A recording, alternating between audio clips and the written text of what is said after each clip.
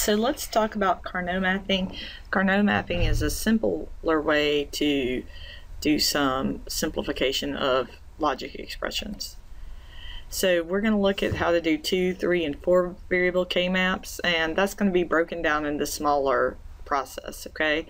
And at some point we'll also talk about the don't care conditions, just so you can see this is a Boolean algebra simplification of this original process, and this is the k-mapping simplification, and they're equivalent.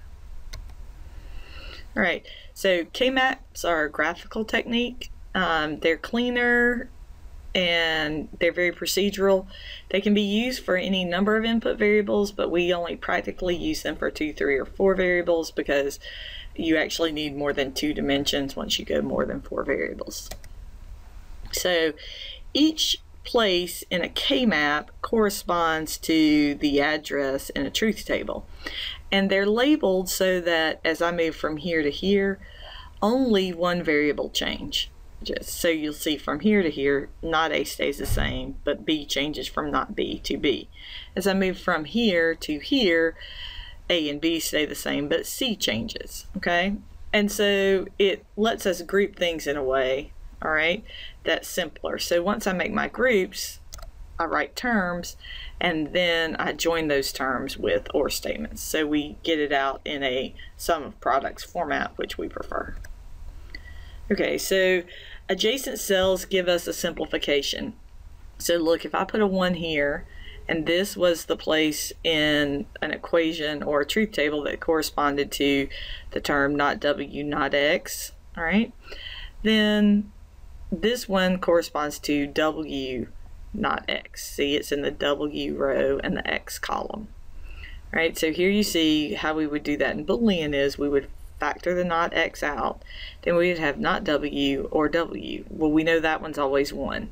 We also know that X and 1 is X. So not X is the only term that's left. So those are adjacent, so we put a loop around them. And what we do is we look at this and say what changed. Okay, so from here to here, as I move down, W changed, and you see that not X, because I didn't move from row to row, didn't change. So I throw away what changes. So I get rid of the W, and that gives me the not X term. All right, so this is what a 2 variable k-map might look like. So we start here with not W, we start here with not X. So I change by 1 variable, and I go to X. Here I go from not W to W, change by 1 term. Okay, and then I'm going to take these and put them in. So the term that goes, the output that goes with not W, not X goes here. I'd put a 1 here. Okay, so the next place is I have W, not W, and X. Well, that'll be here, and I put it in. And so the next one I have is W, not X, and it goes in. And then I have WX, and it goes in. So now you see I've put my 0s and 1s in my k-map. All right, so there are 4 groups of 1, and you can see them here. All right, we're going to go through them. There's 1, there's 1, there's 1, there's 1. Okay, here's a pair. All right, so when we have that pair, we throw away the B because B changed. Not A stayed the same. Here A stayed the same. Here A changed, so we keep not B. Here A changed, so we keep B. There's also a group of 4 there. Okay, so here's the process. We put 1s and 0s in the k-map after we construct it.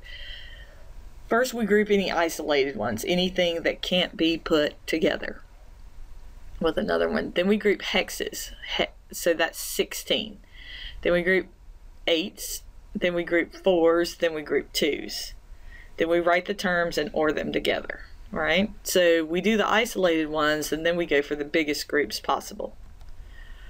So let's look at this example. Okay, so let's look at this example.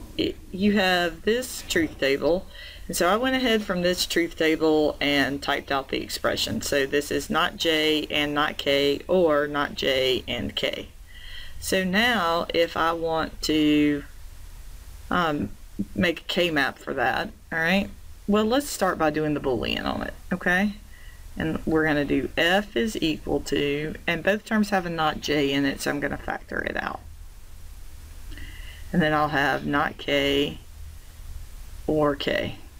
Wow, I'm mixing my signs up. So what do we remember about not k or k? That's always equal to 1, right? And so what's the other thing we know here? We know that not j and 1 is always going to be equal to not j, right? So we really get, when we do the Boolean, f is equal to not j. Now this is a fairly simple example, but let's look at what the kmap for this one would look like. So I'm going to draw, let me move over here and erase it. I drew it too close to what I was doing. Okay. All right. There we go. Okay, so I'm going to make a little table here. And it's only 2 variables, so I only need 4 cells. I need the same number of lines I have in my truth table. Okay, so I like to put in this corner one knot and in this corner the other knot. Okay, so this is not j and not k. So as I move from here to here, I can only change one thing. This is the k, so it's going to change to k. This one is going to be j. Okay.